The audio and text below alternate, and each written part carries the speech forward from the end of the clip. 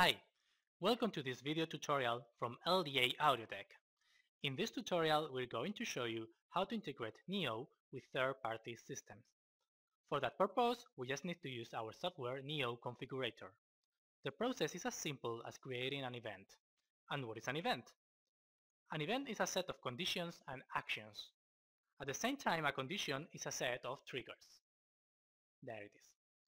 So let's see in practice how to integrate NEO with third-party solutions. This is the main NEO interface. We have three different views: voice alarm, public address system, system devices. Let's say we want to integrate NEO with a fire panel connected to the Ethernet network. Well, first of all we go to the voice alarm system and then we select events and triggers would be the first step.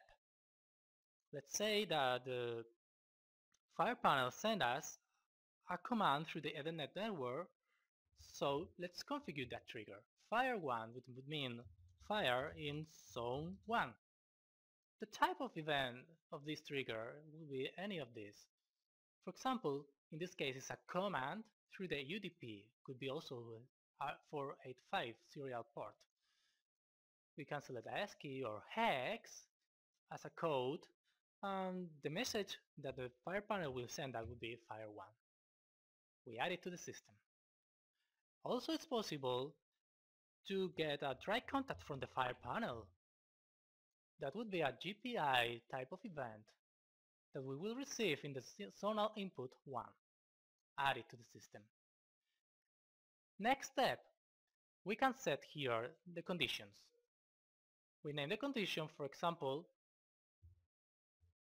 fire 1. We can edit here with logical inputs with the triggers we already defined. For example, we receive the command or we receive the try contact. Add it, apply, and add it to the system. That's it. Next step. Let's set the actions. For example, we want the NEO to play an emergency message for fire alarm. First of all, we need to route the message to the zone 1. So the first action would be route. Here we select to edit the source 7 for messages to the zone 1. Add it, apply, and add to the system. Next step. We want to play the fire alarm. Right? We select the type message. And here in edit we select the message we want, fire alarm, with the number of repetitions we want, apply, and edit. Finally, we even can send a message of the fire alarm activated to the fire alarm system through a command of a UDP type on the Ethernet network. For example, fire alarm activated to the IP address where our fire panel is connected. For example, this to the port, that one. Apply and add it. Finally, we create the event. The event would be fire 1. Yeah, why not? Conditions.